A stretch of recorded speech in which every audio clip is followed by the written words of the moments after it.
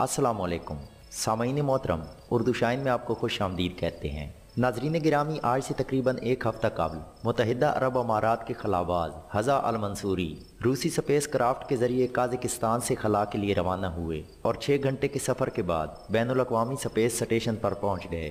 سامعین، اس سلسلہ میں دبئی کے محمد بن راشد سپیس سینٹر میں لوگوں کی بڑی تعداد اس مشن کو دیکھنے کے لیے جمع ہوئی اور خلائی گاڑی کے روانہ ہونے پر نعرے لگاتے ہوئے المنصوری کو قومی ہیرو قرار دیا، اور اس سفر میں 35 سالہ المنصوری کے ہمراہ روسی خلاءباز اولیگ اسکرپچکو اور امریکی خلائی ادارے ناسا کی خاتون خلاءباز جیسیکا میئر بھی شامل تھیں۔ خواتین و حضرات، اس سے قبل سعودی عرب اور شام کے خلاءباز زمین کے مدار تک تو پہنچے تھے، لیکن کسی عرب ملک سے تعلق رکھنے والا کوئی خلاءباز بھی بین الاقوامی خلائی اسٹیشن نہیں گیا تھا۔ اسی لیے اس موقع پر دبئی میں موجود دنیا کی سب سے بلند ترین عمارت برج خلیفہ پر روشنیوں کی مدد سے المنصوری کی تصویر بنائی گئی۔ سامعین، المنصوری نے خلا میں جانے سے ایک روز قبل اپنے ٹویٹ میں کہا تھا کہ یہ ان کا پرانا خواب ہے جو پورا ہونے جا رہا ہے، اور اللہ تعالیٰ اس مشن کو خیر و عافیت سے کامیاب کرے۔ اور خلا میں جانے سے قبل اپنے ایک بیان میں انہوں نے کہا تھا کہ وہ بین الاقوامی سپیس اسٹیشن پر بھی اپنی نماز کے معمول کو جاری رکھیں گے اور اس کی ویڈیو بھی جاری کریں گے۔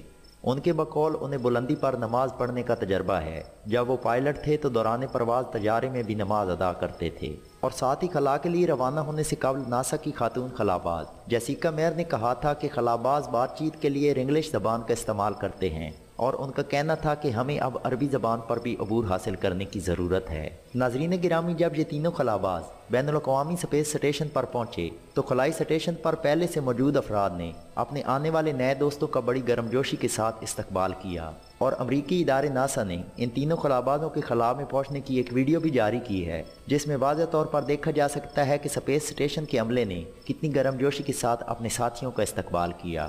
سامعین، ہزاع المنصوری نے بین الاقوامی سپیس اسٹیشن پر 8 روز قیام کیا اور اس دوران اسٹیشن پر معمول کی سرگرمیاں انجام دیں، اور 3 اکتوبر کو ناسا کے نک ہیک اور روسی خلاءباز کوسومو نوٹ الیگزے کے ہمراہ واپس زمین پر پہنچ گئے۔ ناظرین، یاد رہے کہ اس سے پہلے 1985 میں سعودی عرب کے خلاءباز سلطان بن سلمان ال سعود امریکی شٹل کے ذریعے زمین کے مدار میں گئے تھے، اور سعودی شہری کے زمین کے مدار میں جانے کے 2 سال بعد شامی ایئر فورس کے پائلٹ محمد فارس بھی زمین کے مدار میں گئے تھے، اور انہوں نے سوویت یونین کے میر سپیس اسٹیشن پر 1 ہفتہ قیام کیا تھا۔ البتہ متحدہ عرب امارات کے ہزاع المنصوری عالمی سپیس اسٹیشن پر پہنچنے والے عرب دنیا کے پہلے شخص بن گئے ہیں۔